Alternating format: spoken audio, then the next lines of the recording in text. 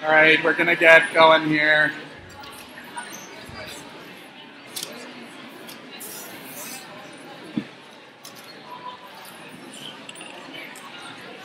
All right, so what we're going to do today is might end up being a little bit overwhelming, but we're going to continue on the tour of microbial diversity.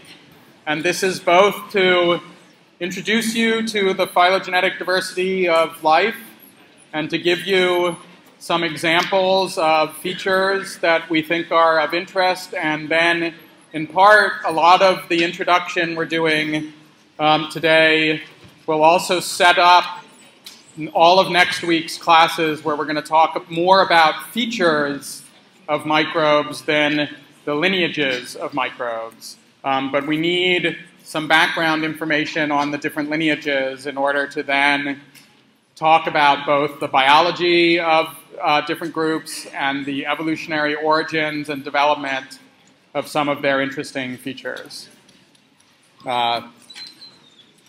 So what we're going to do is take you on a tour of these 7 major lineages of eukaryotes, in particular on this list, the first 5 of them, because the last 2 are going to be covered much more later in the course. And these are the rest of the tree that I talked about in the last lecture. And then at the end, we'll talk a little bit about, rediscuss a little bit about the complications in evolutionary history. And in particular, what we'll talk about is, again, the endosymbiosis, origin of eukaryotes, and how eukaryotes have this complex evolutionary history. Just a little bit of information about that. And if we have time, we might get into, right at the end, this issue of lateral gene transfer, but that'll probably end up being next week.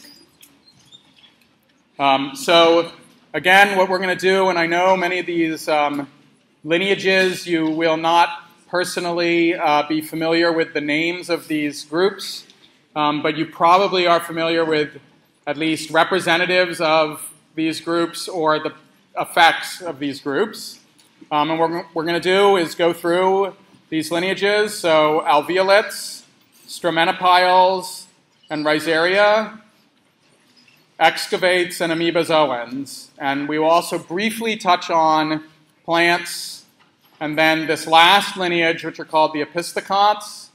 And since that includes animals and fungi, which we will spend much more time on later in the course, we're not going to go into that group in detail, but we will. I'll spend just a couple of minutes on this one lineage that turns out to be the sister group of animals, and it's got a lot of interesting biology that people are looking at to compare to animals.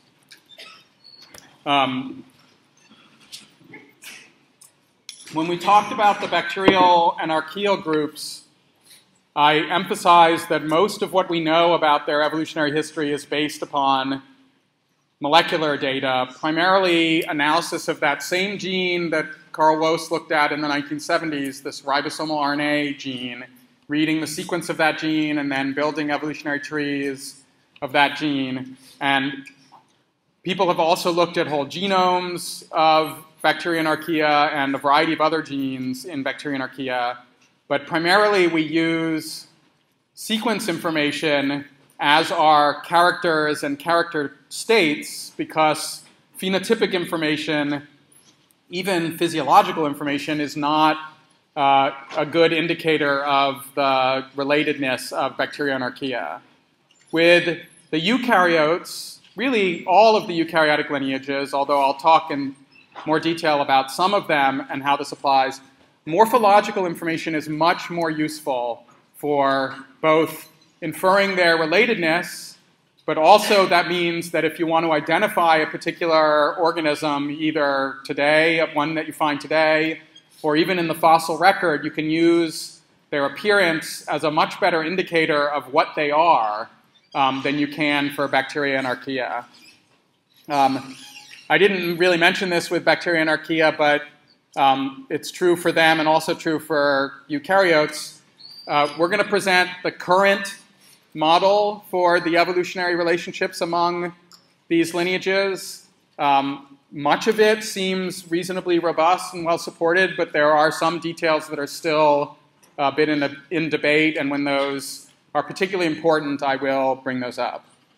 And then a term that's used a little bit in the book, and we may or may not use on or off here, is when we look at this tree, most of the representatives of these other lineages are single-celled and microbial. You can't really see them well without the aid of a microscope. And they frequently are just referred to as microbial eukaryotes, even though it turns out a few representatives of these groups are multicellular. Sometimes they're referred to as protists, which is basically another term for microbial eukaryotes. Both of those terms are sort of general descriptions. None of them are monophyletic groupings, but people frequently use them. But really what we're going to do is talk about, as I mentioned before, everything except plants, animals, and fungi, all the rest of the eukaryotes. And in the next 30 minutes or so, we're going to go through a description of many of these lineages. For those 7 major groups of eukaryotes, the assignment of organisms to those groups is based on some type of phylogenetic analysis, either of morphological characters or molecular characters or both of them. And once organisms have been put into all these groups, people have then looked for whether or not those groups have synapomorphies, that is, shared derived traits that all or virtually all of the representatives of those groups have in common. And when I go through these groups, I will list some of those synapomorphies for the particular groups. So for example, this first lineage that we're going to talk about is the alveolates. And the name comes from a synapomorphy that they have, that they share in common. It's these sacs, which are also called alveoli, that are beneath the surface of the cell membrane. That's also called the plasma membrane. And all representatives of this group are single cellular. Many of them, though definitely not all of them, are photosynthetic. And so now we're going to go just quickly describe the 3 major groups within the alveolates. There are many other lineages within many of these groups that we will not talk about. What we're going to focus on is the ones covered in the book, and the ones that they selected to cover in the book were really selected because they're either the best studied or they contain organisms that have big impact on either the global climate or human health or agriculture or some other property. But there are many other lineages within these groups that we will not talk about really at all. There's a lot of diversity here. So the dinoflagellates are the first of the group of alveolates. There are 2 little videos here of different dinoflagellate species. The dinoflagellates are mostly marine, that is, they live in saltwater environments. Most of them are photoautotrophic, that they fix carbon and contribute a great deal to as the primary producers for a variety of ecosystems. The name dinoflagellates comes from the fact that they have these 2 flagella, one of them that wraps around this equatorial groove on the cells and one that is connected to this longitudinal groove. And they use those to both spin around and swim, as well as to carry out various feeding functions. There are a lot of both important primary producers in these groups, and as we'll talk about later when we talk about animals, at least I think this may come up when we talk about animals. Coral, for example, many of them have dinoflagellate symbionts that live inside of them that carry out photosynthesis for their coral hosts. So we're going to have a clicker question.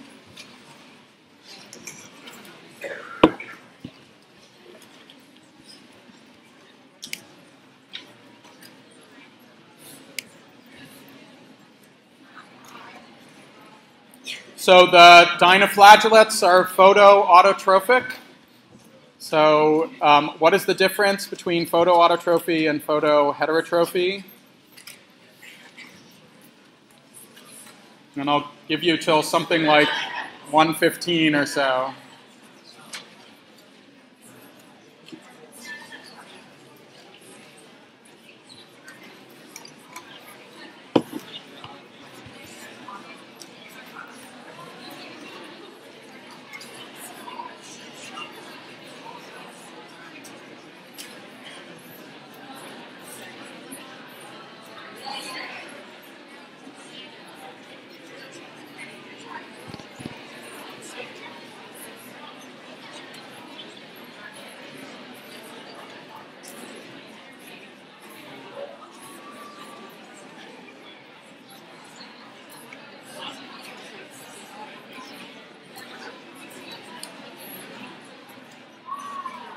All right, 5 seconds. Get in your answers. Everyone in? All right. Woohoo! 90% of you say the source of carbon. That's good, because that's the correct answer. I know, the little pause.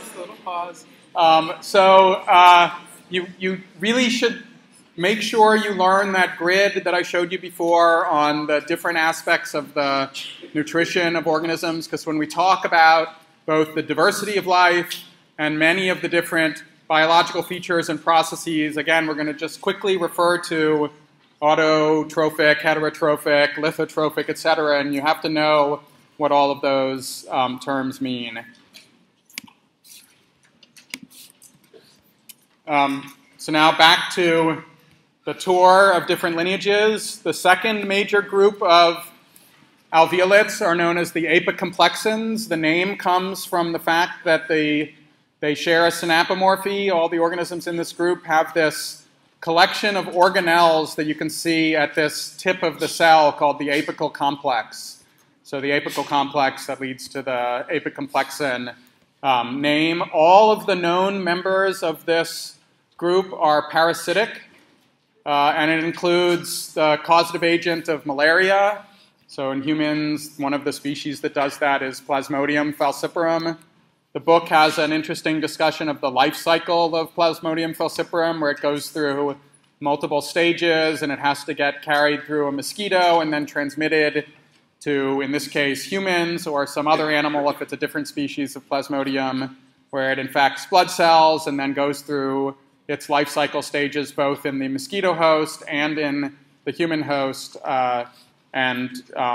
We will talk a little bit more about Plasmodium and malaria when we talk about the evolutionary history of chloroplasts, because these organisms have an organelle called an apicoplast that is evolutionarily derived from chloroplasts. The third major group of alveolates are the ciliates. I think on the slides that I posted, it said this: the structure is identical to flagella of cilia. It's not actually identical. The sort of core parts of cilia are the same as eukaryotic flagella, but the complete structure is not identical. So I crossed that out. Most of the paramecia are heterotrophic. They're a very diverse group, and a lot of them use the cilia that are on the outside of the cells to feed, so they can sweep food particles into a little compartment that they then bring inside the cell. And they also use the cilia to swim around, and you can find them in ponds and a lot of other aquatic environments. There's incredible morphological diversity within the group. There's a really interesting property that they all have, which is that they all have two nuclei. So the DNA inside eukaryotes, most species have one nucleus where the DNA is packaged inside each cell. All the ciliates have two, and they do a very interesting thing with these nuclei, which is basically the two different nuclei are kind of the equivalent to germ cells versus somatic cells in animals. One of these participates in sexual reproduction and is kept in reserve, basically, for all other times in the life cycle of the cell. So it's basically held there like germ cells are and is only used for sexual reproduction, which only occurs occasionally in these ciliates. And then the other nucleus is sort of the equivalent to what we see in the rest of the body in animals, the somatic cells, and that nucleus participates in active metabolic processes. It's where all genes that are made in the cell are transcribed and the proteins that come from them are translated. And it's a very interesting sort of biological process. There are a few key model organisms that are used for studies of eukaryotes in the ciliates. One in particular is called Tetrahymena, and that's where telomeres, which I've mentioned before, were discovered. It's where a variety of important parts of the eukaryotic cell were discovered. All right, we're going to switch now, again, continuing with this tour to the second major lineage of eukaryotes, known as the Stromatophiles. Actually have no idea where that name specifically came from, but I'm sure it has something to do with this synapomorphy, which is they all have two flagella, and in one of the flagellae, they have these tubular hairs on the outside of it, and those are used for a variety of functions. So again, if you knew nothing, if you had a new organism and you were looking at it in a microscope and you could resolve some of these features, these synapomorphies can be very useful for quick classification of a new single-celled microbial eukaryote. There are three main lineages that we'll talk about in the Stromatophiles: the brown algae, the diatoms, and the oomycetes. The brown algae, you may not, again, be familiar per se with the group, but I'm sure you're familiar, most people are familiar with some of the representatives. So giant kelp is a member of the brown algal group, and you can see when you go to marine environments, they're almost exclusively marine, but you can see in the tidal areas or washed up on the beach, or if you go into the water, lots of examples of brown algae. They are all multicellular. That multicellularity evolved separately from the multicellularity in plants. There are many representatives in these groups that have phenotypic similarities to particular plants in terms of root-like structures and leaf-like structures and a variety of other features. Those are the result of convergent evolution. They do not share a common ancestry with those features that are present in the plant lineage that we will talk about later. And almost all members of this group, I think all that have been studied, are photosynthetic. The second group of Stromatophiles are the diatoms. And again, you may actually, more use in sort of the common descriptions of organisms, this term is also used. They are generally single-cellular. They have incredibly complex and interesting morphologies. That's sort of highlighted in this little diagram here from the book.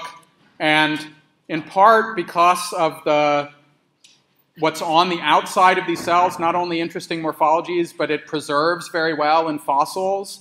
They have an incredibly elaborate fossil record, and lots of information is known about the evolutionary history of diatoms via that fossil record. And again, when morphology is informative to what type of organism that you see, then you can add an incredibly rich historical background by incorporating fossil information, and you're able to, in many cases, classify the organisms you see in fossils based upon their phenotypic appearance.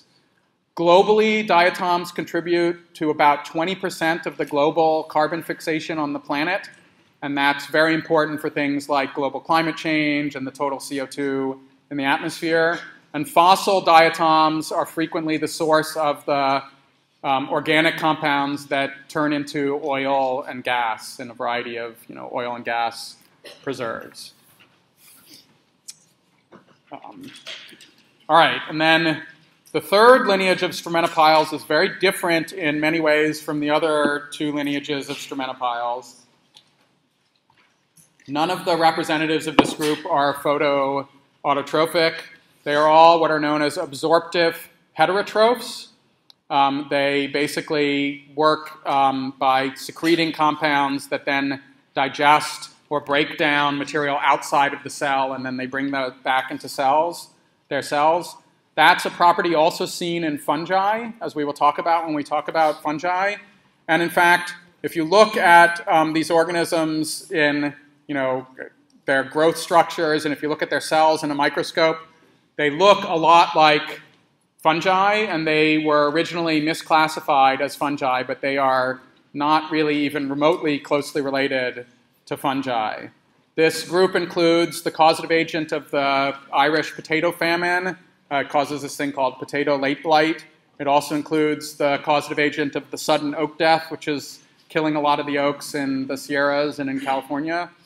And again, I mentioned this before, because they are not actually closely related to fungi, the way you deal with infections of these organisms is actually very different, despite their phenotypic similarities to fungi. So now we have an exciting other clicker question, which relates to these oomycetes. So the similarity in appearance of the oomycetes to fungi is an example of which of these?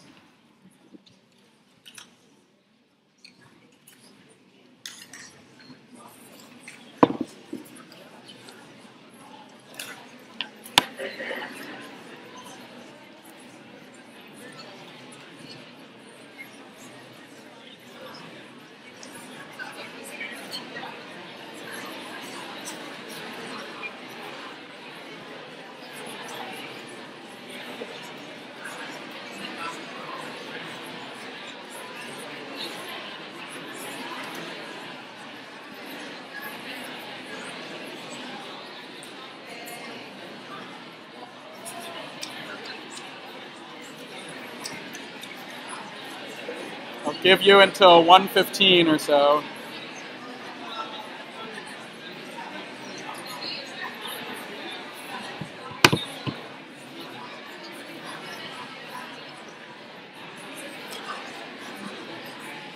Everyone ready? All right.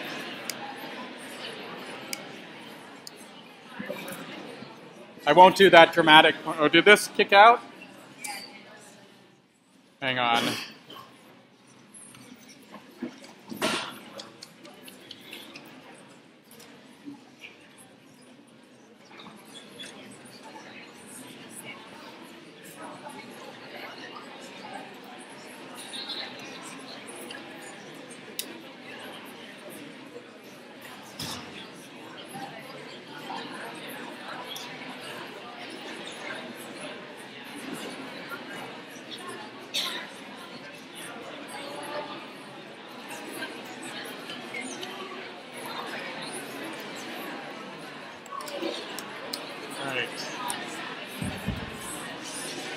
All right, we are back. So this is an example of homoplasy, right? Because homoplasy is when you have two distinct lineages that have a similarity, but that similarity is not the result due to common ancestry. It's due to separate evolutionary events, for example, by convergent evolution. And it turns out that this what you see with oomycetes and fungi, I also mentioned, you also see with the high GC gram-positive bacteria. There are many lineages of microbes that have converged upon somewhat similar patterns of growth and lifestyle patterns that are probably the result of some common selective property in convergent evolution. And it has led to many sort of mistakes in the classification of organisms, as well as sort of limitations in how people deal with those organisms, and having an improved classification in these cases largely based upon molecular sequence data, because the phenotypic information is misleading for these organisms in terms of what their classification is.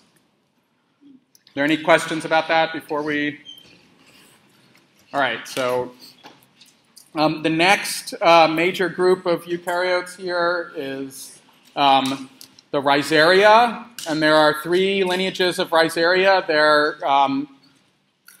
You may be familiar with sort of the byproducts of the biology of these organisms, even if you don't know the groups or the individual representatives. The cercozoans are very strange, very poorly understood. Most of them, have been observed maybe in the microscope, but not characterized in detail in the laboratory. Some have been found in pond water and other aquatic environments. They've also been found in soil. We will talk about them again when we talk about the evolution of chloroplasts in the next lecture, because a few of these lineages have chloroplasts that have a very interesting evolutionary history within them. But the group in general is very poorly understood. The second group within the Rhizaria is much better understood. They're called the foraminiferans, and they're characterized in particular by these shells that they secrete that are made up of calcium carbonate. And for example, the discarded shells of individual foraminiferans or dead foraminiferans are what is converted. It eventually makes up limestone. And many sands on beaches are also made up of the shells of either just discarded shells or dead shells from different foraminiferans. And again, like the diatoms, the identification of foraminiferans is pretty good from their morphology and phenotype, and that has led to sort of good matching of fossil foraminiferans with particular lineages. And on top of that, there's good date information for when particular foraminiferan lineages have shown up. And you can then use the presence of those particular foraminiferans in particular bands of sedimentary rock to reasonably accurately estimate the date of that rock without doing any other method like carbon dating or using other types of approaches. It's the presence of particular foraminiferans is a pretty good indicator as to what time period you're looking at. A lot of them have these thread-like, you can see it in this image here, these sort of branched thread-like pseudopods that stick out on the outside of the cell, and they get coated with this really sticky substance. And they use this basically to create a big gooey net that they collect plankton and other material with, which they then eat. And I just thought I'd mention this is a very unusual representative of the foraminifera called the xenophyophore. And it's from a group of foraminiferan that are primarily found in the deep, deep sea, a couple of miles down in the bottom of the ocean on marine sediments. And this particular one here was about the size of a fist, and it's a single cell.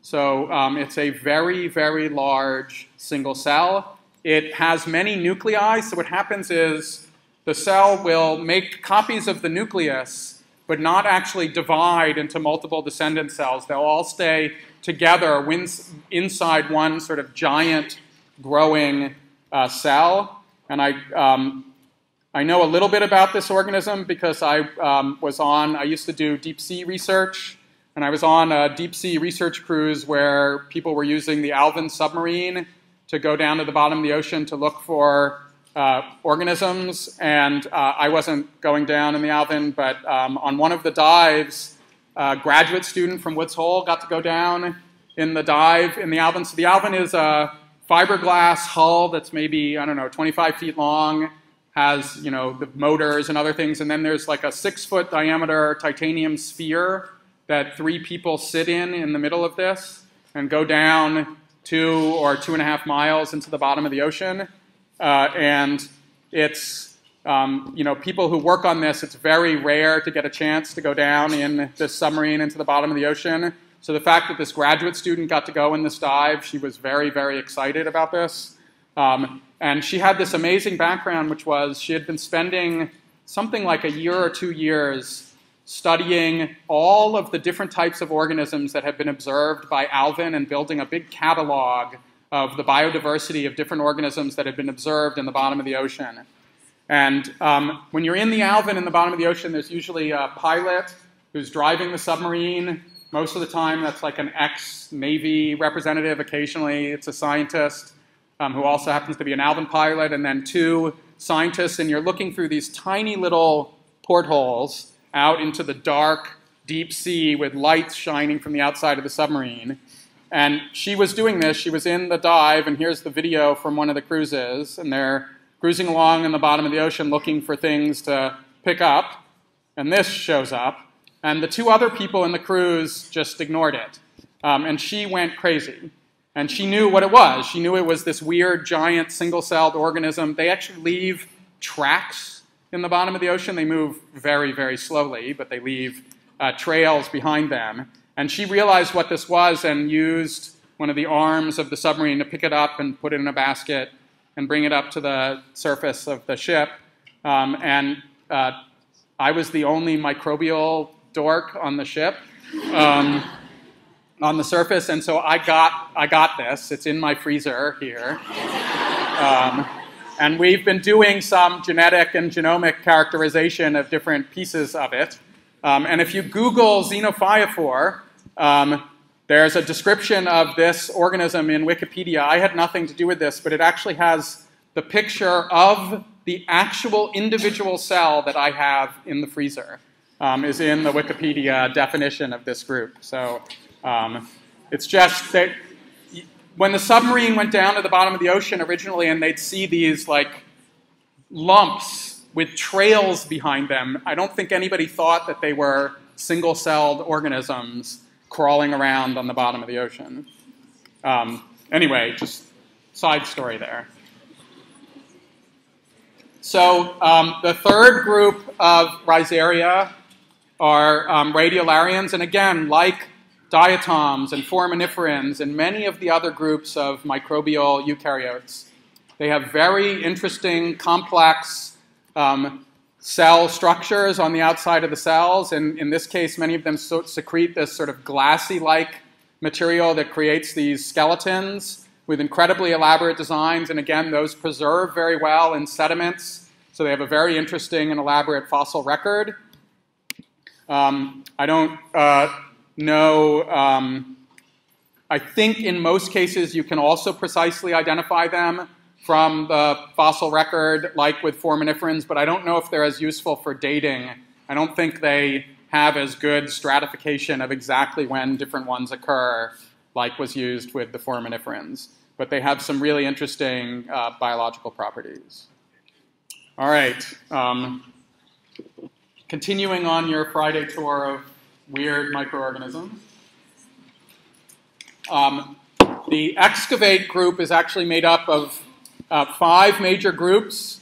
2 of them here we'll talk about together because they're reasonably closely related, and they have one very interesting feature that they share in common, and that's this diplomonad and parabasalid group. So Giardia, you may be familiar with. It's the causative agent of a lot of gastrointestinal problems throughout the world. It's one of the reasons why if you go camping or backpacking, you want to somehow sterilize the water you get out of a lake or a river, because Giardia is frequently found, certainly in the United States, and it can make very unpleasant gastrointestinal disturbances. It's a representative of the diplomonad group. Trichomonas vaginalis is one of the best studied representatives of the parabasalid group. It causes sexually transmitted disease. And one really interesting thing that they share in common is that both of them, this is a little video of Giardia going on in the background, both of them do not have mitochondria. So since, I haven't shown you the evidence, but we will in the next lecture, since it's been shown that the mitochondria symbiosis originated prior to the existence of the common ancestor of all the eukaryotic groups, that means that lineages that don't have a mitochondrion have lost it subsequently, after they once had a mitochondrion in the past, and they have subsequently lost the mitochondria. So this is a derived condition of these 2 lineages, and there's some really interesting studies relating to what, in essence, they do to compensate for the absence of a mitochondrion.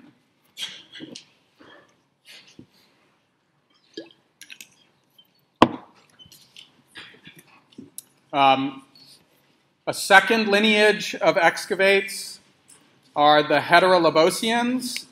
Again, you probably, I would bet, very few people have heard of the lineage here, but you almost certainly have heard sensationalist stories about representatives of this group. So there's a species in the genus Naglaria that is the causative agent of the brain-eating disease that gets in the news every once in a while. It comes usually via water, either drinking water or if you're swimming and you have a cut, it can get into your system, and eventually it makes its way to brains and then it doesn't eat your brain, but it sort of degrades brain material, and it's pretty nasty. It's not that common, but it's pretty nasty.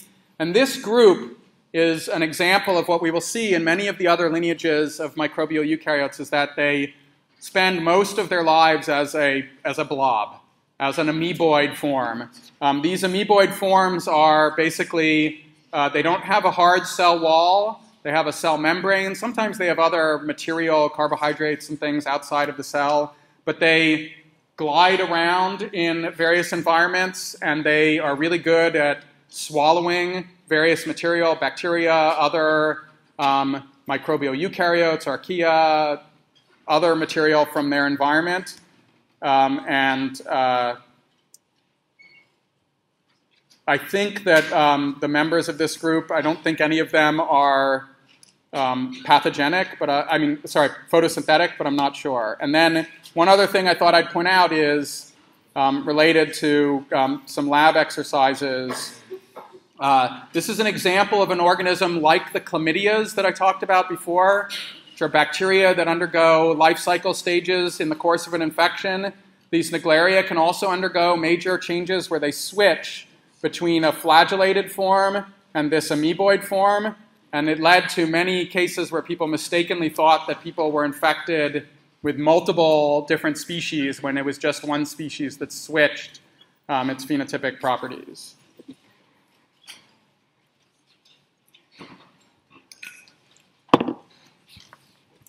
Second to last group of the excavates that we're going to talk about are the euglenids.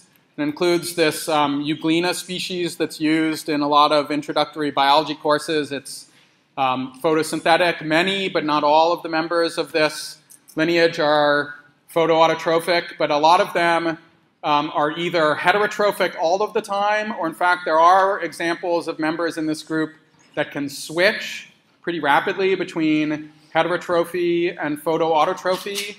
That's relatively unusual. Many organisms are either dedicated heterotrophs or autotrophs. And we will again talk about them when we talk about the evolution of chloroplasts, because they also have a strange evolutionary history to the chloroplasts that they use for photosynthesis. So all eukaryotes that are photoautotrophic have chloroplasts inside of them that are originally derived from cyanobacteria. That is, none of them invented photosynthesis themselves. They all, in essence, stole photosynthesis by incorporating a cyanobacterium inside of their cells.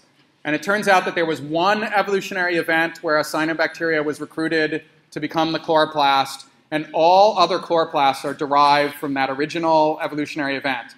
But the history of that is a little complicated, and that's what we'll talk about a little bit in the next lecture. And then the last group of the excavates are the kinetoplastids, and these have a synapomorphy. If you look inside their mitochondria, they contain this particular structure called a kinetoplast, and that's a structure where you find multiple circular DNA molecules and some other concentrations of various proteins. You can see it with particular stains in the microscope, and it's one of the hallmark features of this group of organisms. And you can, many of them cause nasty human diseases like Chagas disease, sleeping sickness, leishmaniasis, a lot of tropical diseases. They're all transmitted by some type of arthropod vector, insects in many cases, bugs sometimes, sometimes mosquitoes, sometimes other arthropods. They're predominantly in tropical areas, but you can find them in other places. All right, one more major lineage here. of the ones that aren't plants and animals and fungi together.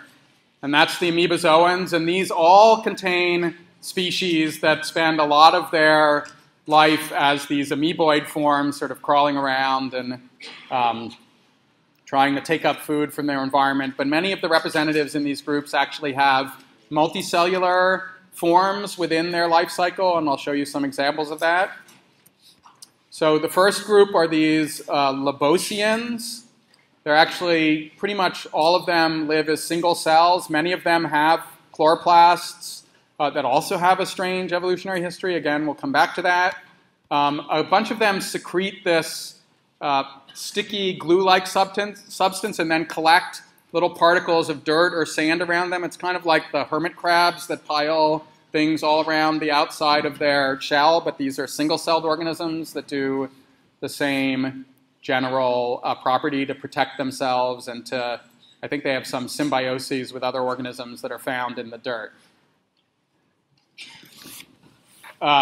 There's a story that was in the news yesterday about one representative of this lineage. There's a species called Entamoeba histolytica that's the causative agent of many cases of dysentery in millions of people around the globe get infections with this particular organism. And there was a study that was just published yesterday and that's getting a lot of news coverage where researchers showed that what these organisms actually do is basically if they infect your gut, they're going to attack your gut cells. And what they do is take little bites out of your gut cells, sort of nibbling on them, which is a type of feeding that has not been observed in any of these groups before. This is a little time-lapse video of one of them doing it. And then this other one is a 3D reconstruction of it going around and nibbling on a gut cell and then bringing part of it inside. And it was on NPR yesterday when I was heading home, so I just thought it was kind of a cool news story for those who like weird microorganisms. Yeah, so before you get too freaked out, this is sped up like 50-fold or 100-fold. I'm going to start it over again. It's a plasmodial slime mold crawling along a surface. It's a colonial group of many, many cells that are together and crawling along a surface. This is where many of the concepts of the blob in movies have probably come from. After rain falls around here, you can frequently see these little Phycerium-like representatives of this group. They form these fruiting bodies growing up on bark chips and other materials. Yeah, it's going to keep on going until it gets out into the crowd. They're usually found in cool, moist habitats, and they, again, largely sort of move around by this crawling process and take up food, again, like many of the amoeboid cells, by this wrapping and enveloping food particles. And then the last group of the amoebozoans is another group of slime molds. They're evolutionarily distinct, so they've come up with two different names for these lineages, but they are related to each other. These are called cellular slime molds, and I'm going to run this video in the side here while I talk about the life cycle over here. So there's a model organism that's used in a lot of laboratories around the world to study developmental processes in microbes, and this is called a species is called Dictyostelium, and this species basically goes through this really interesting life cycle, which has a single-celled part of its life cycle, and then you get this collection of cells grouping together until you get these giant aggregated amoebas like the slime mold I showed you in the other video. And then they develop these fruiting bodies, and eventually the fruiting body is the source of reproductive spores that are used for generating the next generation. And there's a lot of research on this organism because people are interested in why these cells would collect together and what leads them to form colonies. It's sort of a primitive or simple form of multicellularity. I'm not going to, it's running away from something like the heat of the video. And there it's starting to form these stalks, and eventually those will release spores. All right, so what I'm going to do now is cover just quickly the two remaining groups, even though mostly we're going to talk about them later. So the Plantae is one of those two groups. And it's made up of 5 major lineages, the land plants being one of them, and we will talk about them a lot more later in the course. The sister group to the land plants are called the charophytes. We will also talk about those later, and I'm just going to quickly show you a little bit about these other 3 lineages. So the glaucophytes, there's not, as far as I know, a lot known about this group. It's not as well studied as the other representatives of the Plantae lineage, but there's one really interesting feature about this group. They have chloroplasts. The chloroplasts that they have peptidoglycan between an inner and an outer cell membrane. So if you remember back to discussions about peptidoglycan, this is an important piece of information when trying to infer the evolutionary history of chloroplasts. The appearance of individual bacterial cells is not a good indicator as to what they are, but peptidoglycan is a little bit better of an indicator. And that relates to another clicker question, which is over here. Which of the following groups do not have peptidoglycan in their cell envelopes?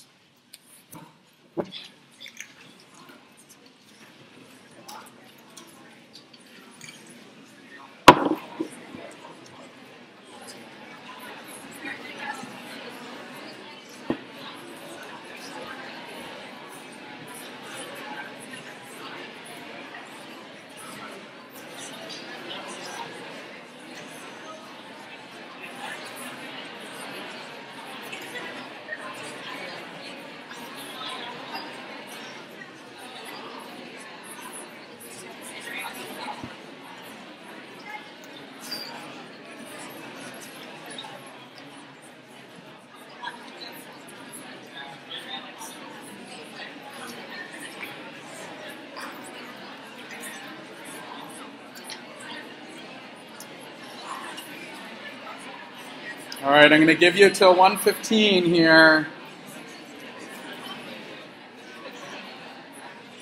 Everyone got an answer in? Yeah, no? All right, I'm going to stop.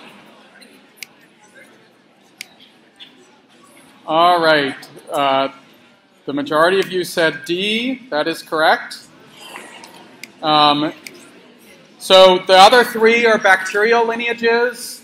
Presence of peptidoglycan is a feature shared by all bacteria, except for the one example I told you, the mycoplasmas, which have lost peptidoglycan. Archaea, for which Crenarchaeota are an example, do not have peptidoglycan. So this is a really important feature of these chloroplasts and glaucophytes. It's a key piece of evidence that has been used to support the model that chloroplasts evolved from cyanobacteria. Hold on a second, we're not quite done yet. 2 other lineages of the Plantae group are the red algae and the chlorophytes, which are also sometimes known as the green algae. Many of the red algae are multicellular, although not all of them are. Many of them are marine. It appears that the multicellularity in many of the red algae has evolved separately from the multicellularity in land plants, as we will see later.